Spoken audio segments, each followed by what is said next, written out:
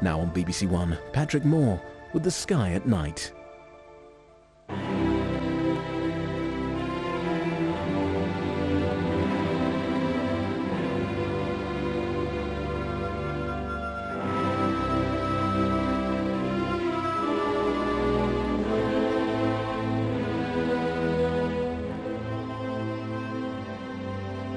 Good evening. For this programme, we are going right back to Mars, in particular, Mars Global Surveyor, the probe still going round the red planet and sending back superb pictures, such as this one, of Martian weather systems. And Mars is now coming nicely into view. It will be at opposition next June. It still shows a slight phase. It won't do at opposition. And oppositions don't happen every year. Here are the paths of Earth and Mars. This was the situation in early 1999. The three bodies lined up, Earth in the middle, therefore Sun and Mars on opposite sides of the sky, and Mars was then at opposition, due south at midnight. 1 year later, Earth had come back to its starting point. Mars, moving more slowly in a larger path, hadn't had time. Therefore, Earth had to catch Mars up, so to speak, and did so, or will do so, only in June this year. And therefore the average interval between oppositions is 780 days.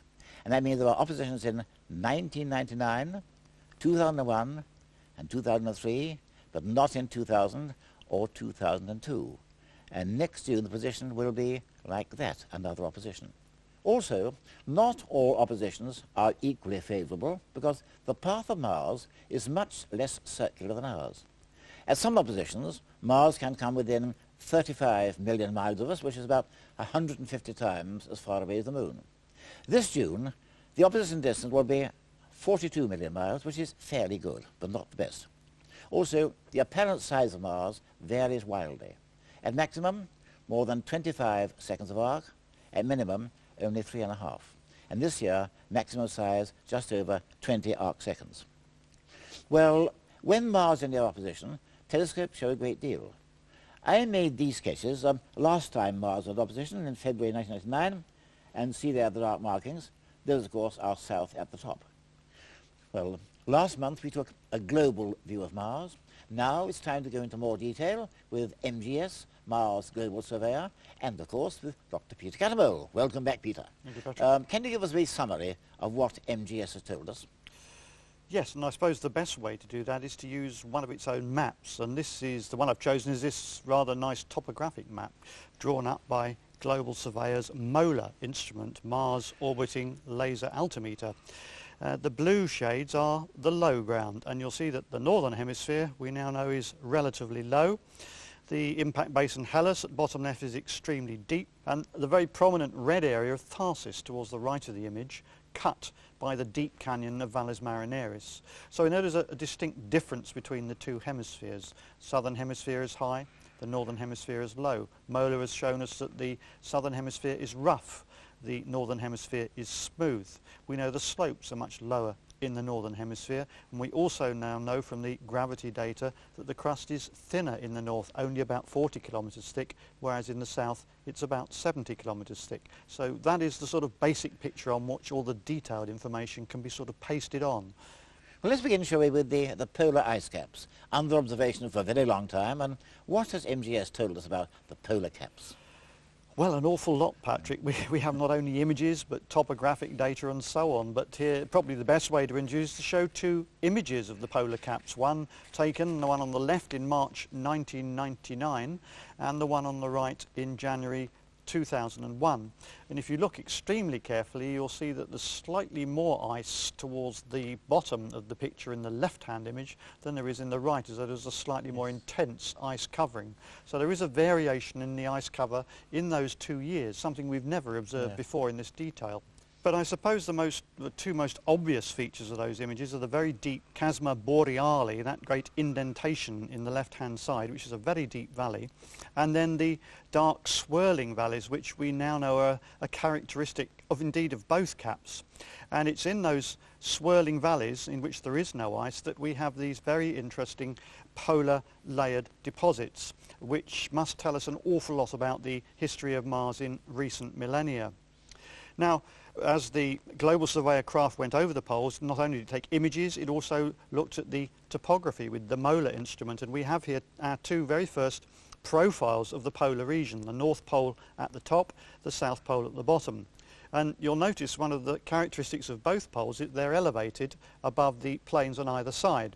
And particularly clear in the top image, the North Pole, is that the plains on either side of the pole actually slope down towards the pole, which would be a natural way for any fluid like water to move towards the polar regions.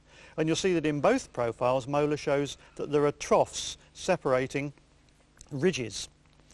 So they are punctuated by troughs. And the troughs are dark, the ridges are light, and the lightness of the ridges, and this extends out for several hundreds of kilometres from both caps, are presumably covered in frost. What about the thickness of the frost? Well, the frost clearly is rather thin. Here we have some dunes. Now, there are extensive dune fields around both poles, and this is one of the dune fields around the northern pole, and you'll see here that the dunes by and large are relatively bright. They're actually coated in frost. It's sand or dust coated in frost.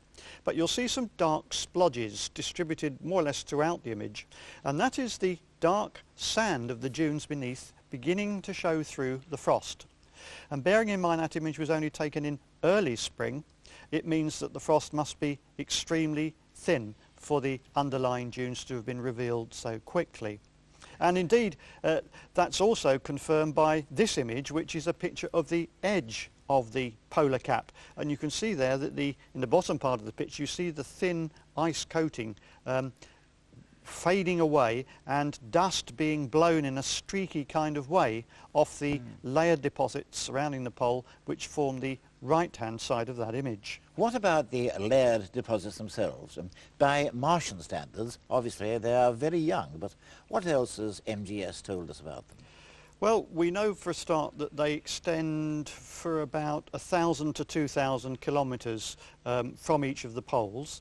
We also know that at least in the southern hemisphere they overlie the ancient cratered terrain, though they're therefore younger than that ancient cratered terrain. Yes, indeed. And we know, as you can see in this image, that they're made up of alternating light and dark layers.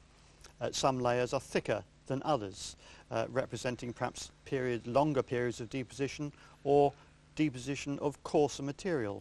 And indeed in that image, the bottom image, you can see quite clearly that the angle at which the layers meet each other is quite different. Yes. And when you get angular disconformities of that type, it implies that whichever of the older set of layers have been eroded, possibly tilted, and then another stack of layers deposited on top at a different angle.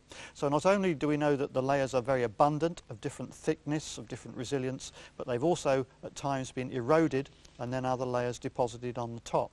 So we're getting the sort of geological picture of how these are built up and then torn down. Yes, but how thick are these deposits? Well, we now know that in the southern hemisphere the deposits are between 1 and 2 kilometres thick. But they're considerably thicker in the north, perhaps as much as 5 or 6 kilometres thick. And the reason for this difference is probably that there is a preferential accumulation of north polar deposits when the atmosphere of Mars is laden very heavily with dust. So you're getting thicker deposits formed in the north at the present time. But of course the wobble of Mars's axis, what we call precession, will change that over millions of years, and it could be that other times in Mars's history the reverse has been true. Well, we've learned a great deal about the polar caps. What else? Well, some of the images that we now have provide landscapes that I've never seen, certainly on the Earth or elsewhere in the solar system. I mean, here's a picture to start with. This goes to the other pole, to the south residual cap. And you'll see here, again, there is layering, but there's some very peculiar features. At the bottom left there, you see an extremely smooth, depressed area with some rather curved mesas, remnants above it. You'll see some elevated areas catching the sun to the right of that image, and clearly there we've got the stripping off of the layers into most bizarre shapes, and whether this is due to the wind or the collapse of the surface beneath by the melting of ice is at present not terribly clear. Here's another picture. This one is of some absolutely magnificent holes in the Martian surface, depressions, which can play some very odd tricks on the eye. Sometimes they look like holes and sometimes they don't. But this is a very, very smooth surface, And on the original image you can see lots of little polygonal shapes on that, which is very similar texture to what we get in the tundra regions of Earth, which is interesting. But you see those pits are extremely numerous. We've never seen these before because we've never had images of this resolution, and they're obviously formed by the collapse of the ice that is holding the layered deposits together. So we've got all sorts of processes operating to change these deposits. And there's plenty of ice there, and ice can mean water. And what evidence is there, Peter, of past liquid water upon Mars? I mean, seas, lakes, oceans even. There's a fair bit, but I think before we look at some of the images, the point must be made that most people who've been looking for water on Mars are either looking for something that looks like a river or for layers, because layered rocks on the Earth are only ever formed, or largely only formed, either under the sea or in lakes. And therefore if you see lots of stratified rocks, it usually implies that you've had some kind of water deposition.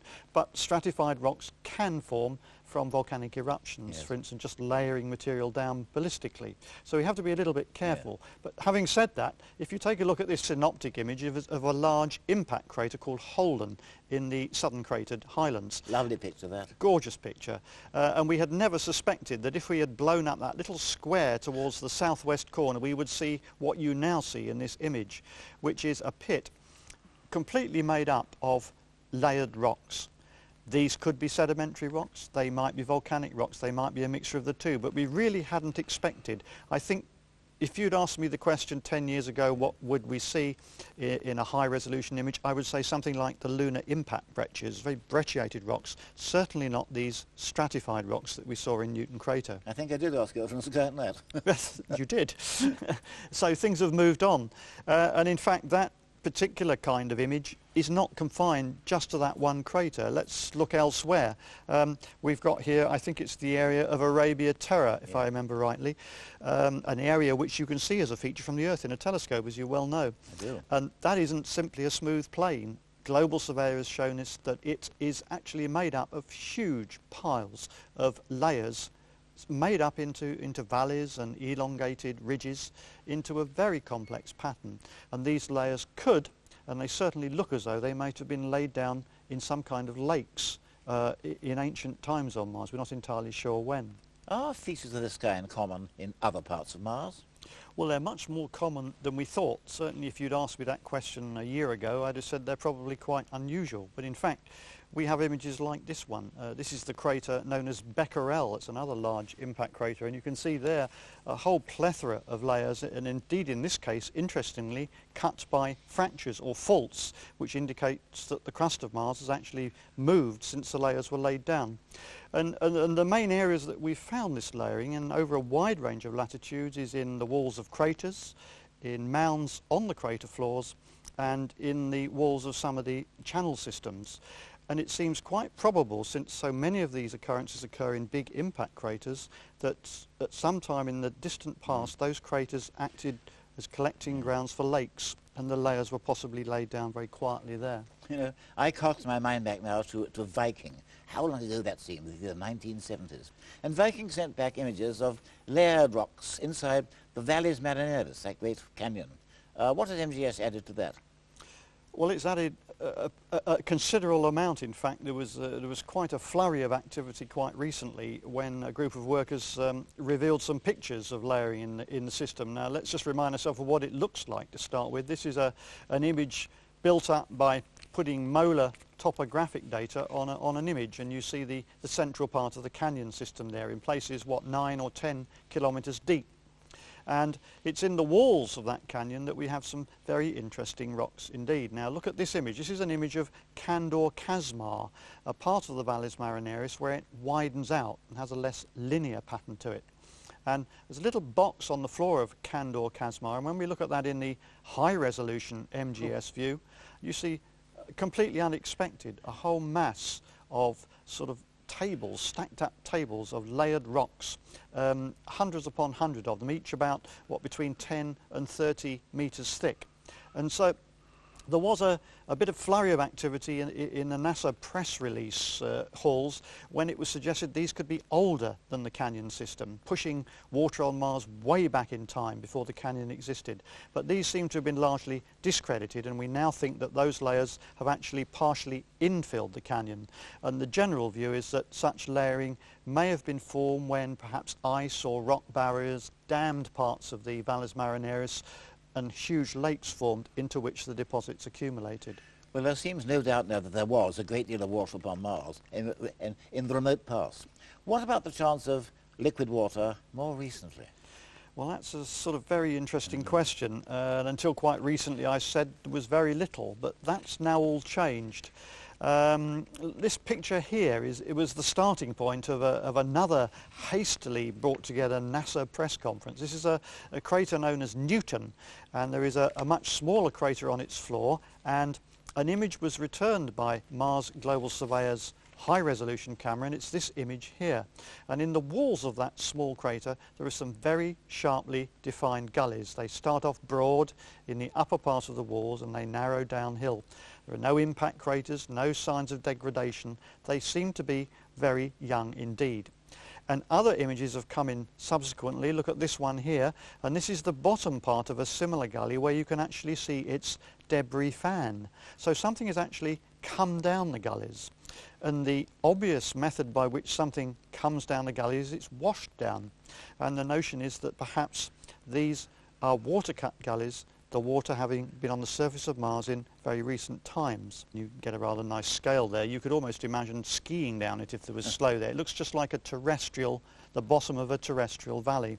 These features are not just confined to one or two places. They're found even in high latitudes. Here, for instance, is one of these peculiar polar pits. And the high-resolution picture of that little area up to the top right is this image here. It's Gorgonum Chaos, as it's known, and you see a scalloped wall to the side of the chaos area. You see these very sharply defined gullies. Now, interestingly, nearly all of the gullies form on slopes that face away from the sun. Now, normally, if you had a very cold planet and you wanted water, you would look for it on the slopes that face the sun. Yeah. And it's completely the reverse. So it's got people's cerebral regions whirring about trying to find an explanation, and the only thing that's come up so far is the notion that there is perhaps half a kilometre down beneath the surface of Mars some water that's held back by ice, and only when the pressure of the water forces the ice to break can it break out onto the surface and escape. This is purely speculative. It may not be true, but it does give us cause for hope that there has been water flowing on Mars in quite recent times. And therefore there could have been life, there could still be. Surprise, surprise, surprise. Mars is always doing the unexpected. And you know, Peter, I cast my mind back to an earlier sky at night when we didn't even know what the dark areas were and how much we've learned since then. And MGS still going round, and before long, I think we'll find out if there is or was any trace of life there. So, Peter, thank you very much. Patrick. Don't forget, newsletter time. If you want your newsletter, send your stamped, addressed envelope to this newsletter number 81, The Sky at Night, BBC TV, London W12 70S. Our website, www.bbc.co.uk/sky-at-night, or CFAX page 620. And so, until next month, good night.